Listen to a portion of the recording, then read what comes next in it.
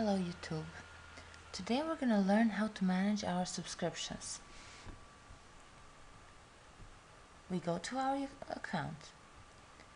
We choose the channel we subscribed. For example, I have Cisco here, and the tab where I click to subscribe, here's a setting icon. Click there. If you tick the first one, send me updates, you'll receive updates on the email from this account that you're using in YouTube.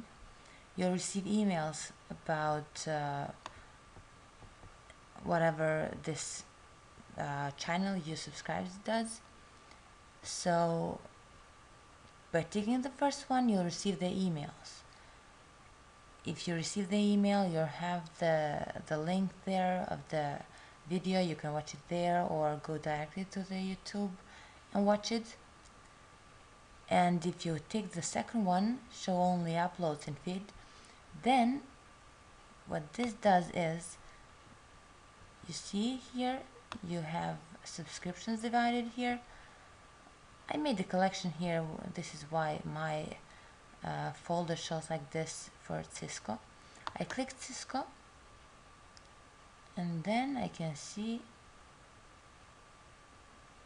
their activity, all they did lately. So here we have